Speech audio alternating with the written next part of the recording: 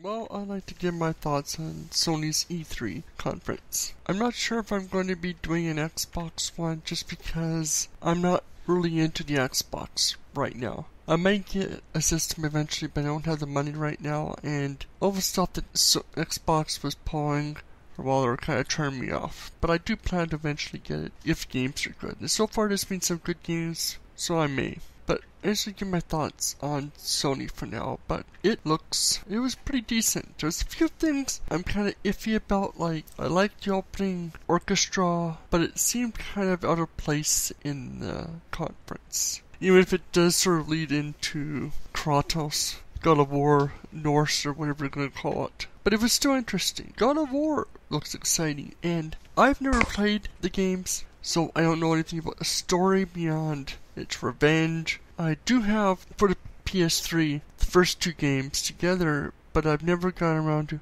playing it much. So I guess I probably should at some point. But it looks good. Interesting interaction. So I'll maybe get this one, especially if it's a reboot or a sequel or whatever, but I'll definitely check it out. Days Gone looks great also. The trailer was interesting, leaves you wondering, and then they go and explain a bunch of the stuff in the live demo at the end, which is also exciting and interesting. Wondering what's going on with the whole thing with the zombies. We're seeing more of a World War Z, or 28 Days Later, I think it is, sort of super fast zombies. Like, these things just keep coming and coming, and there's no stopping them. So I'm curious where the gameplay is going to be like. Last Guardian was exciting. This is a game that's been waiting since before PS3, I think, was actually originally going to be on the PlayStation 2, because I remember it being mentioned shortly after Shadow of Colossus, so it's finally coming. Though I'm a little curious about the contrast between how the Guardians or whatever those things look versus the Kid. The Kid's so completely more animated, whereas these things look slightly more realistic. So I'm curious if that's explained about the contrast. Also, we get a really decent demo of Zero Dawn, and it's not just a rehash of the first one. We get a little bit more story explanation, a new mystery about these corrupted things, that demon, which is definitely very less animal-like and more like traditional robot. So something's going on here.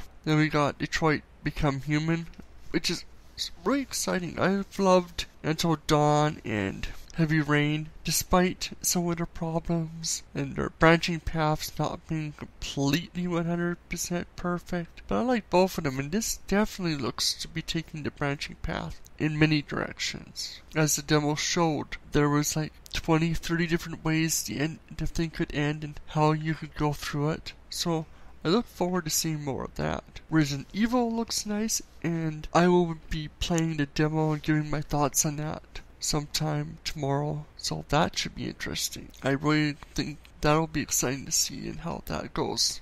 I'm not sure about the VR titles. VR is exciting and interesting, and I look forward to it, but we've seen this happen time and time again with peripherals where they get ignored. It's the same reason I have concern about the Neo. I hope it will be great, but I'm probably not going to purchase it right away if it's not needed for all games. It's probably one of those things where I'm going to wait till games that require it to come out, or when my PlayStation 4 dies and they have to upgrade anyway, might as well do it. But for now, there's no huge rush. Spider-Man was exciting. I can't wait to see that. Hopefully it'll be more like the original. Some of the best Spider-Man games. Spider-Man 2 for PlayStation 2 based upon the original trilogy. Then Amazing Spider-Man 1, despite some flaws, was still entertaining and enjoyable, though the sequel was pretty bad. Hopefully we'll get some events for supervillains and such. As for the VR games, Farpoint looked good.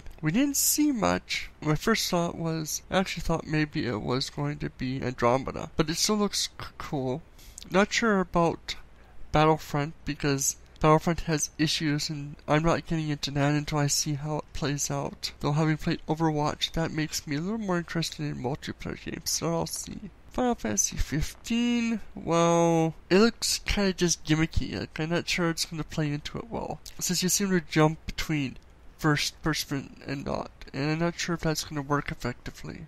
Infinite Warfare and Modern Warfare, both of those look good, but they're Call of Duty. and Call of Duty isn't really good for the single player, but we'll have to see, as I'm more of a single player type person than a multiplayer. Death Stranding I'm incredibly curious about, especially with the actor who plays Daryl on The Walking Dead in it. Good to see him get something after PT demo got cancelled, so we'll have to see that. It is Hideo Kojima, so it's going to be pretentious as fuck, but whatever. That's just him. So, overall, I think this was a really good conference. Would we like to have seen more? Sure, I'd like to see a new console explained, but maybe they're working on upgrading it, so I'll just have to see. So, let me know down below what your thoughts are. If I missed anything you want to hear my thoughts on, or just want to discuss, comment. Let me know, please.